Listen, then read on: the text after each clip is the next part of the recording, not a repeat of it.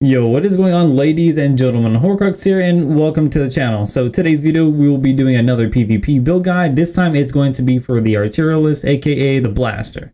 That's probably one of the most low-key slept on classes in all of Lost Ark. You don't really run into a lot in 3v3s, but this class is very devastating if you know how to play it. You're very annoying to deal with. You do incredible amount of CCs, knockups, AoE damage, and you have access to 5 super armors we're currently running on this build, so you're really annoying. Without further ado guys, let's hop into the video.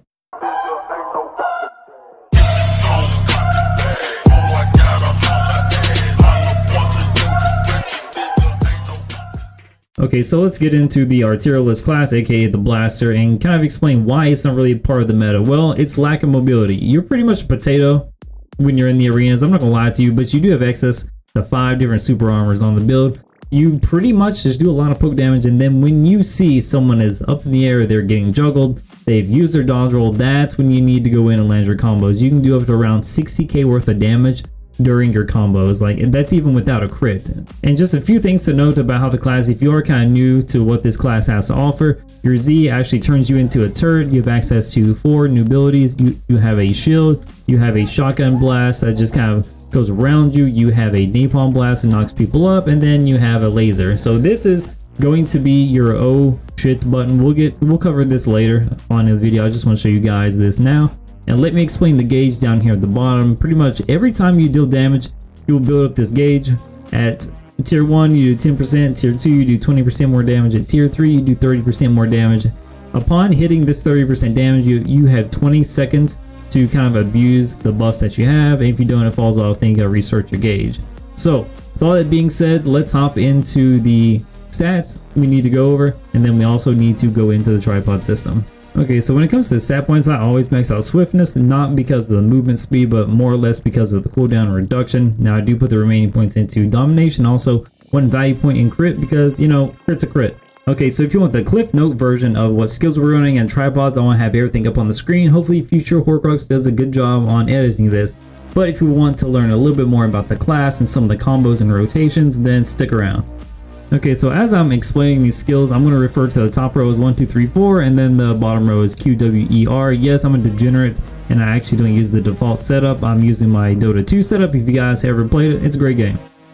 Okay, so going over the first skill, we're going with the Gatling gun. This is essentially a perma stun. If you catch 1, 2, and possibly even 3 people in a line with this, it's actually pretty crazy. So we're going with the cooldown reduction, we're going with the push immunity because you don't want to get interrupted, and then we're going with aim shot, which increases the distance and also ignores 60% of the target's physical defense. So let me show you what I mean about the perma stun. It collapses, so when you use it, you can keep people in this animation, or a pause animation some people call it, for a very long time.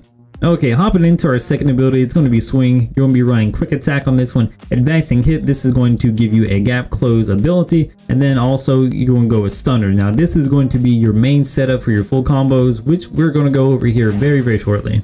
Okay, so our third ability is homing barrage. This is probably one of the hardest abilities to land. So you put down a mine, and then missile goes to where you put the mine down later. So we're going with guiding enhancement to shave off that time. Going with vital point bombardment because the other two just quite frankly suck for PvP. And then the last one is power bomb. It does more damage and it creates a contamination pool on the area. It lasts a very long time. You can kite in and out of it, and you can actually use it to your advantage in a lot of ways. So the delay is pretty nutty. That's all why you always lead with your stun before you plant this down. Yeah, it takes about 3 seconds for it to land, so it requires a bit of setup.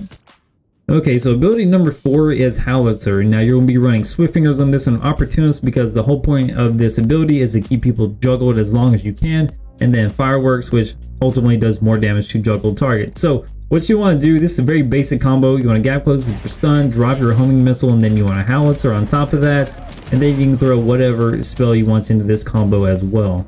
Okay, so to round off the full combo, we're going to go ahead and go over Air Raid. You want to go with firing attack speed, quick fire for this one, lightning barrage, and then the big one. So this essentially turns it into a tactical nuke. So with your full combo, this does about 69,000 worth of damage, assuming something crits. So you can start off with your Gatling gun. That's entirely up to you, not necessary, but your main combo is going to be your gap close into your 3, into your 4, into your R, and you can queue up E if you really want to. It'd be super flashy. but you don't got to. But yeah, that's the full combo. If something crits, whether the homing missile or whatever crits, this will do upwards between 50,000 to around 69,000 worth of damage, assuming everything lands, and it should.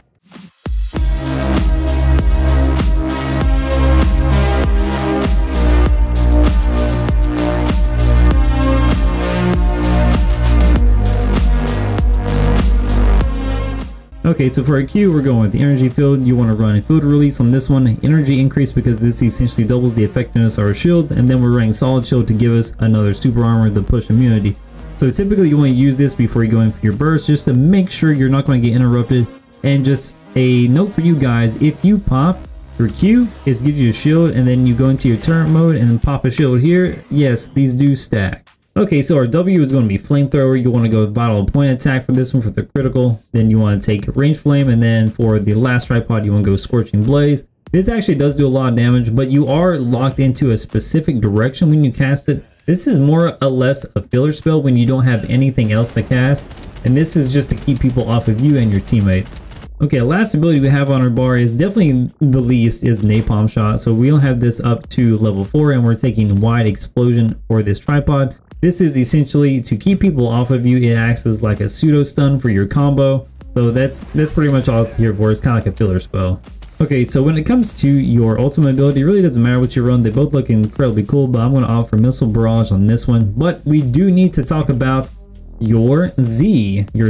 So when you go into turret form, we already talked about how your one shield carries over to this one, which equates to about 66% of your entire health as a health bar, right? So the very first thing you want to do, this is your oh shit button. Very rarely will you want to use this offensively. This is more of a defensive spell in case you get caught out of position. So you'll pop your shield immediately, and then the idea is to use your barrage blast, is a hold ability by the way, just to get people off of you. Now if you are able to land your one, which is a napalm strike, you can't go up, you can't put it directly on top of yourself, right? So if you do ever hit someone with this and you get the knockup, please immediately cast your laser. This does an incredible amount of damage, and while you're in this form, you just kind of spin around because the enemy is going to be jumping all around you anyway, and this just kind of keeps them hot on their feet, you know? Okay, so when it comes to the full combo, let's see how much damage you can actually do. So let's go ahead and start the test.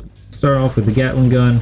Go into gap close, into your proximity mine, into your missile, into your tactical nuke. Boom, boom, R, and then into your ultimate, your missile barrage. And this does hellacious damage, and then you can finish off with a full flamethrower if you really wanted to. We stopped the DPS test there. And yeah, the damage is 162,000. So you can pretty much one-shot someone if you catch them in this. Now you do have to be keep track of your firepower level down here as well. It would be advantageous to have this in level 3, but sometimes that's not possible in PvP. So yeah, 162,000 is more than enough to kill pretty much anyone. Just granted, there are classes that are tankier than other. Granted, there are classes that you're not going to be able to get the full combo off, but this is a lot of AoE damage. That was just single target. Imagine knocking up 2 or 3 people with this, right? It does get pretty incredible. This is a really fun class. A lot of super armors, a lot of annoyance.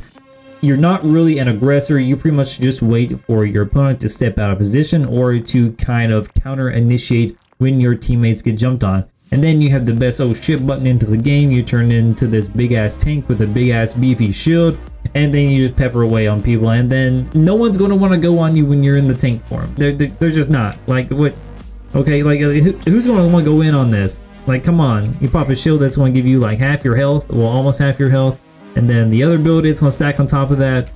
You're just peppering everyone. Like, this is such an annoying class to play against. I really suggest you guys give it a go, because it is actually really fun. It's very viable, even though it doesn't have the mobility like a Deathblade or something of that nature. You don't really need it. You kind of make up for that with your sheer firepower and just really super tankiness. So yeah, this has been the build, guys.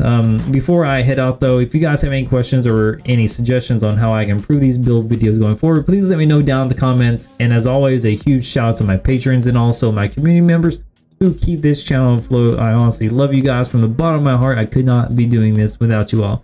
If y'all are curious how to join, the description has everything, all the details. That would be awesome. You get access to emojis and shout outs on all my videos, of course, and Discord perks and yada yada. So I'm getting out here, guys. I'm going to bed. Good night. Peace.